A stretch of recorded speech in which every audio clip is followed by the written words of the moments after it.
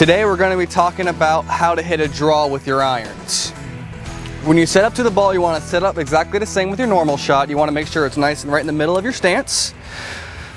And as you're coming through, taking the takeaway back, you really want to feel like this club really isn't getting vertical at all. You always want to be on a nice, good swing plane. It's going to feel a little bit flatter to people that are vertical. A nice, good swing plane right there. And as you're coming through the shot, you always want to make sure you're coming on a little bit of an in to out path.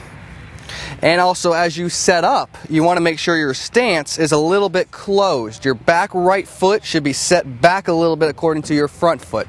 Again, aim a little bit to the right. Let me give you a quick example.